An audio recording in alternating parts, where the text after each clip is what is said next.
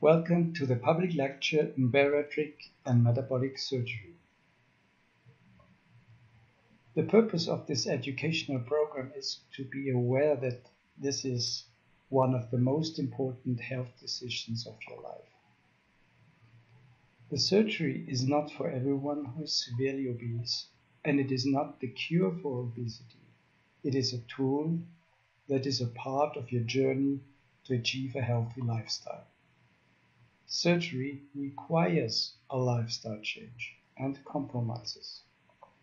Surgery needs also a multidisciplinary team, such as internists, psychologists, nutritionists, and other specialists, not only a surgeon. The definition of obesity and morbid obesity is by a classification called body mass index.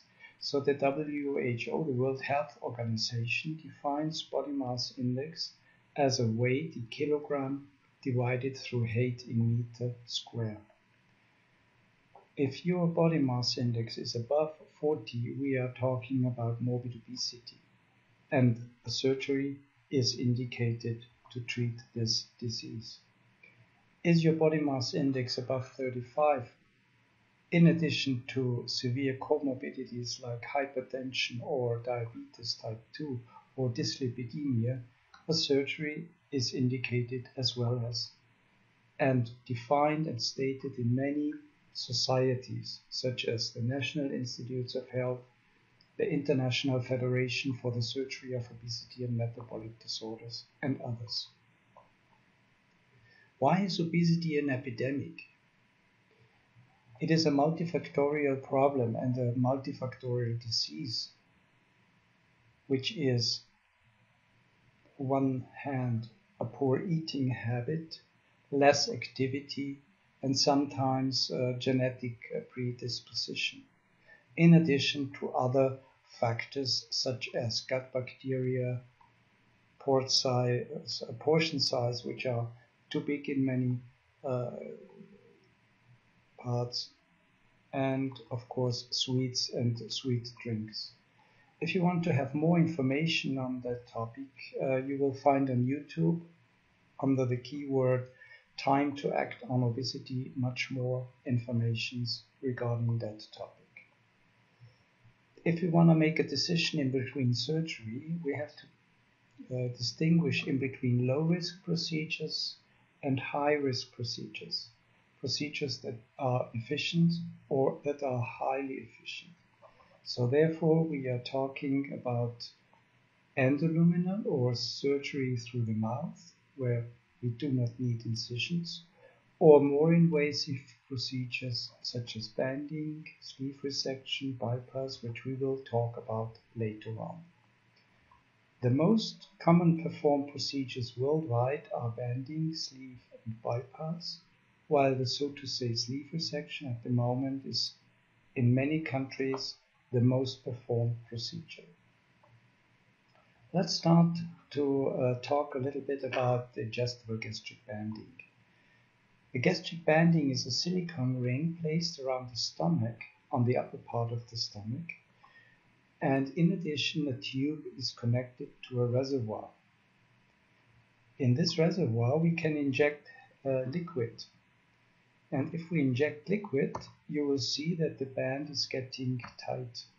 It's getting more and more tight the more liquid we fill in, or it's more wide and open if we remove liquid. How do we control our weight? Our weight is controlled on one hand to control our food intake. That will mean we should get full earlier. On the other side, to control hunger and appetite, and to have a look on what we eat. So that will mean sugar and high calories, the absorption. If we bring this in relation to our band system, the restriction is very effective, while hunger and appetite is not affected by the band.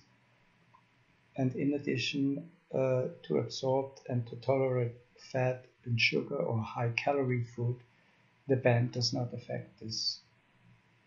So that will mean chocolate and sweets are very easy to get through this narrow stoma. If we have a look on, so to say, gastric sleeve resection, we will remove the biggest part of the stomach. That will mean almost only 10% of our stomach will remain as a tube.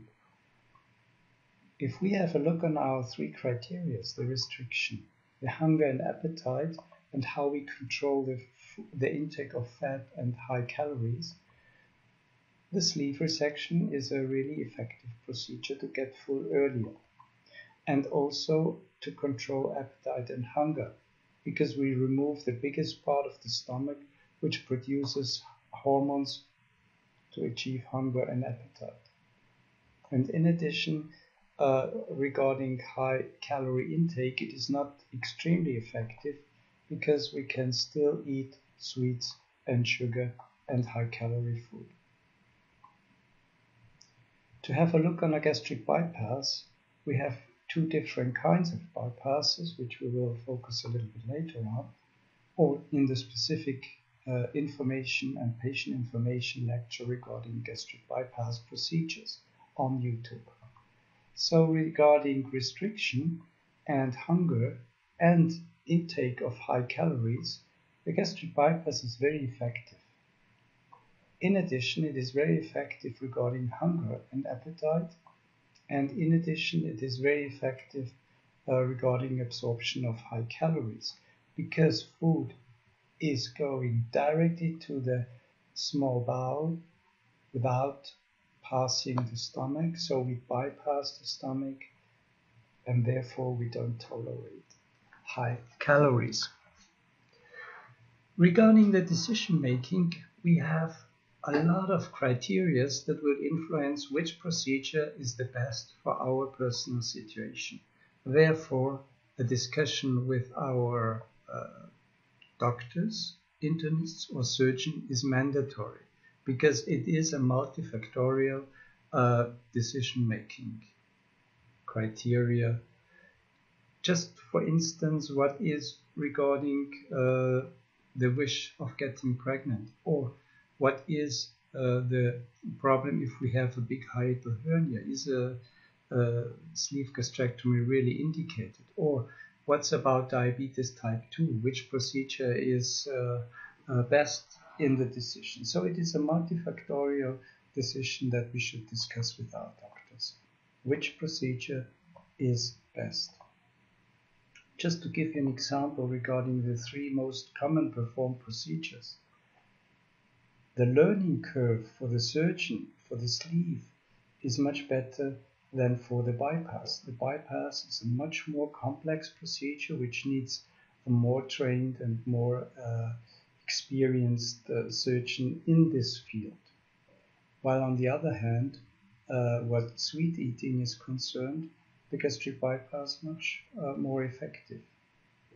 On the other hand, it is a non-reversible procedure. So have a look on specific patients' information on YouTube regarding sleeve gastrectomy, gastric bypass, or gastric banding procedures. We will focus more on those details in the specific lectures. When we are talking about surgery, we have also to talk about complications or unlikely events. That will mean it could be a complication such as bleeding, either from the trocar wounds, because all surgeries are performed endoscopically, not with a big incision, only small incisions. It could bleed from staples, from stitches. Staples can also create leaks. Anastomosis can create leaks. Or we have other problems such as vitamin deficiencies, vomiting, pain, motility disorders, and others. So in total, we have to consider an unlikely event rate of up to 15%. On the other hand, that will mean close to 90% of our patients will have no problems at all and will be without any complication or unlikely event. You might ask yourself if you are really a good candidate, that you have asked yourself that you really want to change your lifestyle and you need a permanent assistant to achieve this change. You need an earlier satiety to achieve this. You should have realistic expectations of weight loss, which is usually 2/3 of your overweight that you might lose. Not all your overweight will go automatically or by itself. You have absolutely to discuss, to talk to your doctor and to your nutritionist what is really realistic. And that is very important, you are willing to participate with follow-up recommendations such as regular visits of the nutritionists and specialists. If you are answering those questions with yes, you should really consult a center with a multidisciplinary team approach. Severe obesity is a lifelong chronic disease, and bariatric surgery is most likely a method to achieve a long-term weight loss and improvement in several serious medical conditions. Weight loss should be not at the expense of health and nutrition. And surgery is not for everyone who is severely obese. It is a personal decision that requires a careful weighting in between risk and benefits. The statement from the public health lecture of IFSO is obesity surgery is safe, it is not cosmetic, and it saves lives. So if you want to have more information, please contact our outpatient clinic and book your information schedule either in Austria or in Dubai. I thank you very much for your interest.